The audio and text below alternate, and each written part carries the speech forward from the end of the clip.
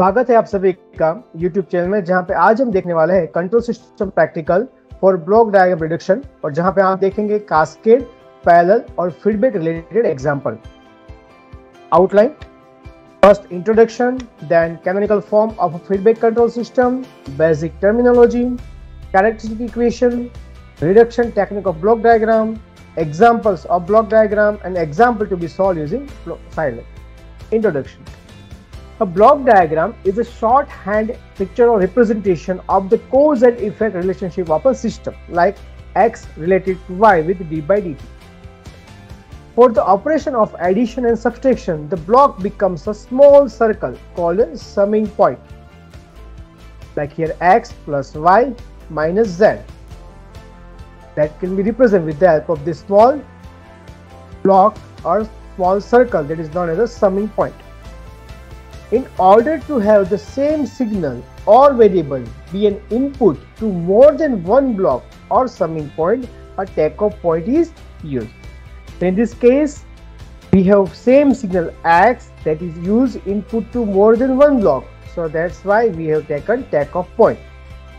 This is the second case where takeoff point is used to give or to take same variable x as a in output, and same for the feedback. So here takeoff point is used.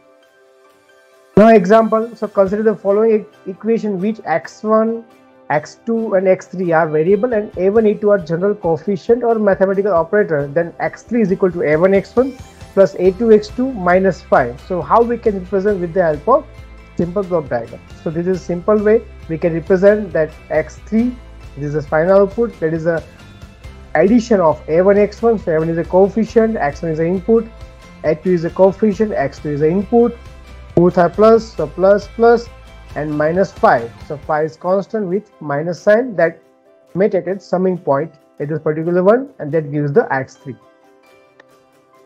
Now let's understand the canonical form of a feedback control system. So here one example, when picture representation is given that gives R, E, B, G, H and C. So here G is a direct transfer function or forward transfer function. H is a feedback transfer function. GH is a loop transfer function or open loop transfer function. C by R is a closed loop transfer function or control ratio, that is equal to C by R, that is equal to G divided by 1 plus or minus GH. So here plus or minus is given with the help of this minus plus sign. Like if here minus is there, that means a negative feedback is there, then here 1 plus GH. If it is plus sign, that means the positive feedback is there, then 1 minus GH is there.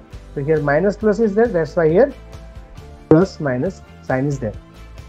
Then E by R, actuating signal ratio or error ratio, that is equal to E by R 1, same here 1 plus or minus GH. 1 divided by 1 plus or minus GH. Then B by R. So B by R.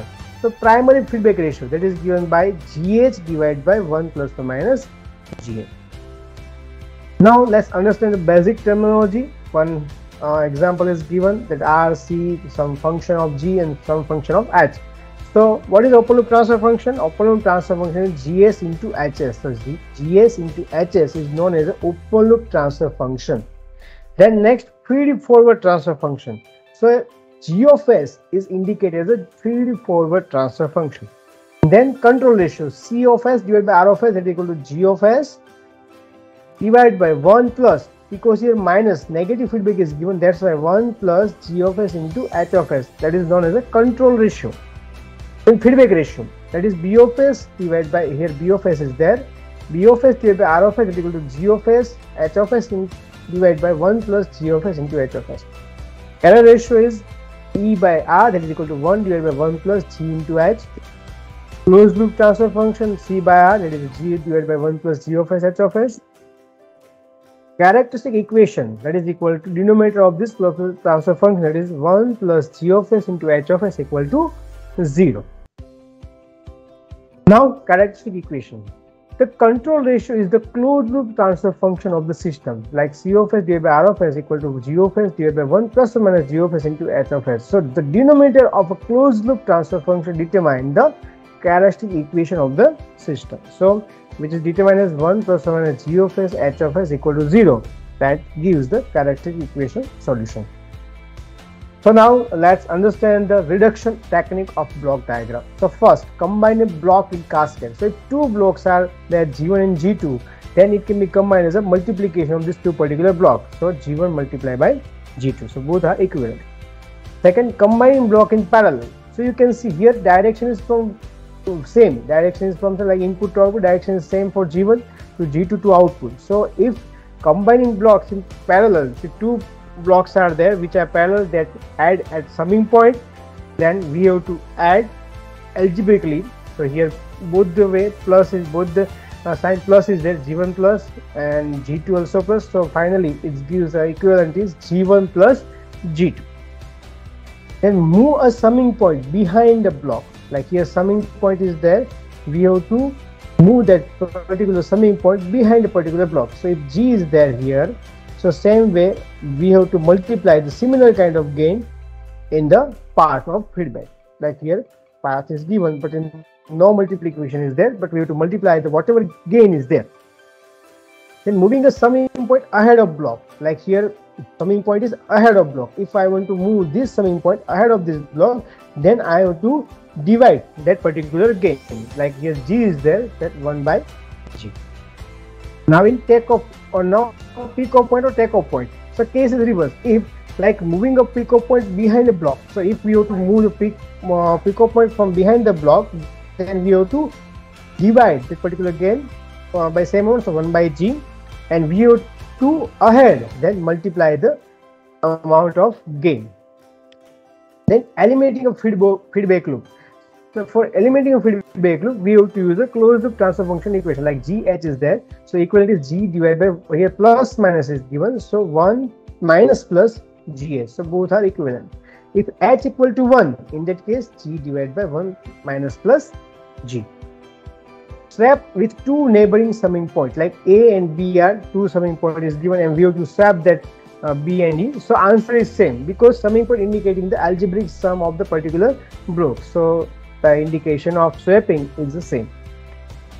Now let's understand the concept with the help of an example. Like reduce the block diagram to canonical form.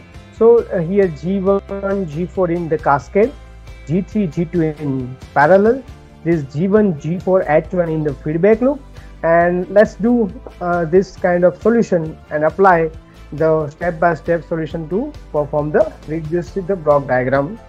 The first is combine all the cascade blocks using rule 1. So G1 and G4 is in cascade, so it is multiplication G1 and G4. Second, combine all parallel blocks using the rule 2. So G3 and G2 is in parallel, so G2 plus G3 because both the sign plus is there, so G2 plus G3. So now it is like G1, G4 and G2, G3. Okay. Now we have to apply the loop, feedback loop concept to eliminating the loop. So next is eliminating loop. So G1, G4 and H1 is there. Here positive feedback is there. So at the time of applying the feedback loop or closed loop transfer function, finally G divided by 1 minus G8. So G1, G4, 1 minus G1, G4 into H1. So eliminating all minor feedback loop using rule 7. Then after eliminating the minor feedback loop, the block diagram reduced to shown as like G1, G4, 1 minus G1, G4, H1. Then this is the 1 second cascade, G2, G3. So we have to multiply G2 plus G3 to this particular first one block G1, G4 divided by 1 minus G1, G4 into H1. And then once again apply the rule 7 for eliminating the particular, or apply the eliminating the loop or feedback loop. So G1, G4 in bracket G2 plus G3 divided by 1 minus G1, G4, H1. So again block in cascade as per rule 1. And finally solve with the help of eliminating the loop. Now let's try to understand the second example. In the same case, we have to reduce the block diagram to the canonical form. So here summing point is there, two summing point, then one second one block is there, one summing point is there, other block is there. So we have to first use some kind of operation to see the how block diagram perform easily, or reduction of the block diagram perform easily. So for that, what we will do, that we have to move the block forward and summing point behind a particular block. So at that time we have to divide by gain. So in earlier one it is a G1, so H2 divided by G1. Summing point is move. Now here G1 and G2 in cascade, so it is multiplied. So G1 G2 is multiplied.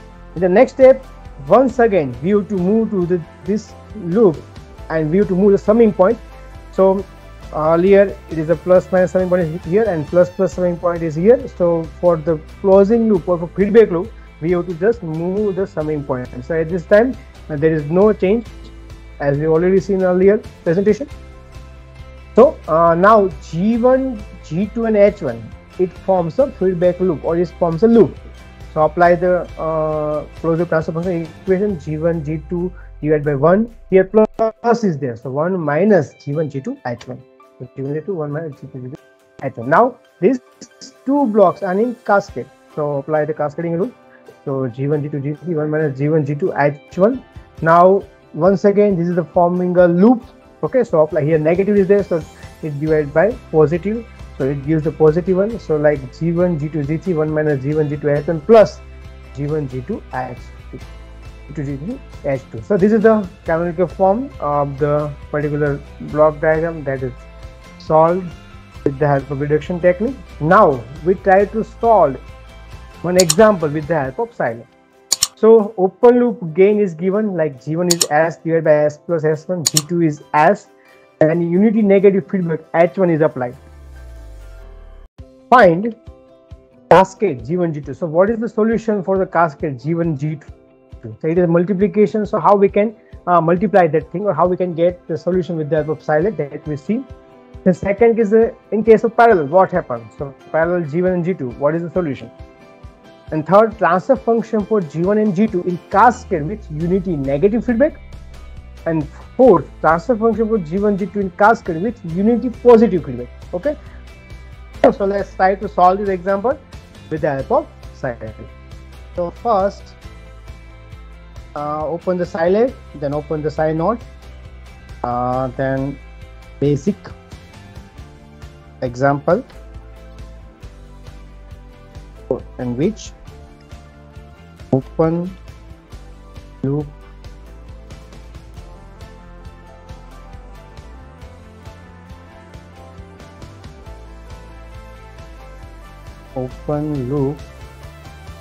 gain G1 equal to S divided by S plus 1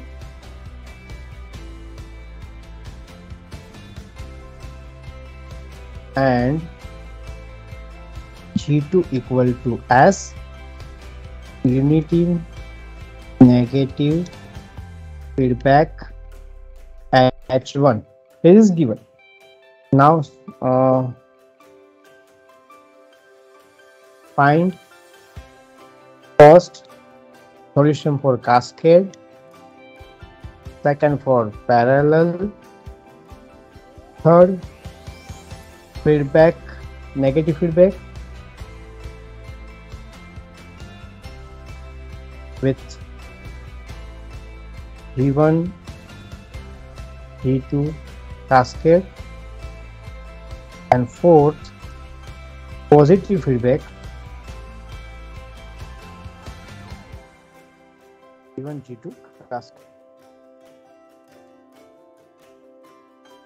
Okay, so first CLC, then clear, then say G1 equal to system linear function for continuous where polynomial is S. So for and the function is S divided by S plus 1. So S divided by S plus 1. The first one is completed. So it indicates open loop gain G1 equal to S divided by S plus 1. Now G2 equal to system linear function for continuous and only S is there. So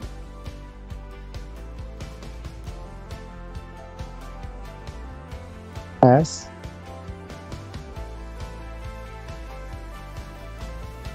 open loop gain.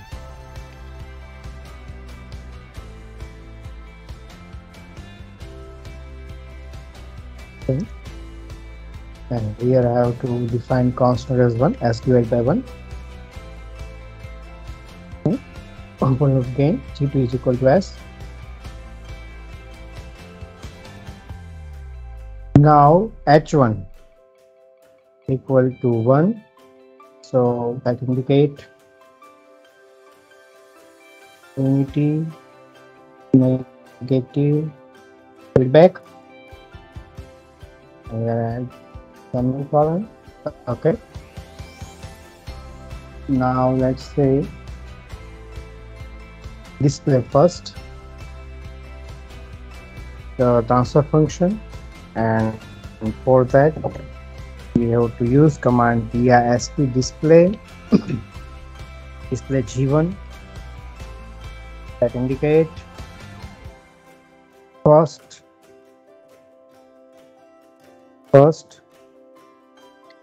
open loop gain, okay. Then display G2 that second open loop gain. Now first solution is find cascade. So for cascade equal to, we have to multiply in the cascade. So G1 multiplied by G2, find transfer function in case of cascade. In parallel we have to add, so here parallel G1 plus G2. So find transfer function in case of parallel. Okay. Now apply feedback. Third case is negative feedback. So first two is there. Now third is feedback G1 G2 cascade is there. So feedback equal to cascade. For we have to find a solution with the same negative feedback with cascade case. So cascade divided by dot H1. So that indicated negative feedback. Find transfer function in case of unity negative feedback. Okay. And the second one is find the transfer function with the unity positive feedback. So feedback say 1, it indicate cascade dot minus H1. So find the transfer function in case of unity positive feedback. Let's display all the results. So display first cascade.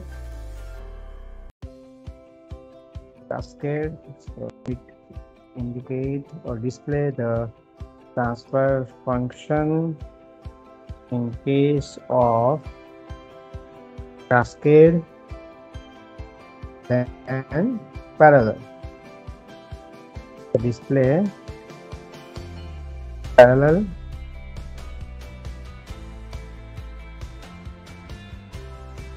the transfer function in case of parallel. And third, feedback. So display feedback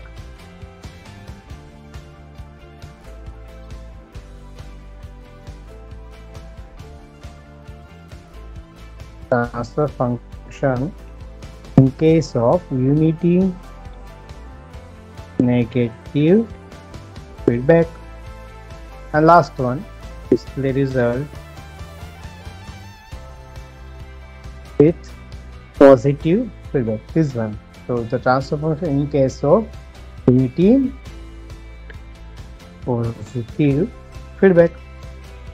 Let's save this and run this program. So after saving this, click on the execute.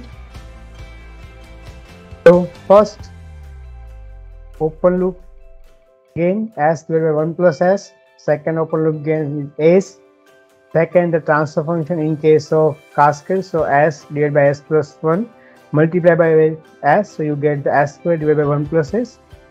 Then fourth is the transfer function in case of parallel, that is a G1 plus G2, so 2S plus S square divided by 1 plus S, that is the summation of S divided by 1 plus S plus S. Next, to find the solution in case of unity negative feedback.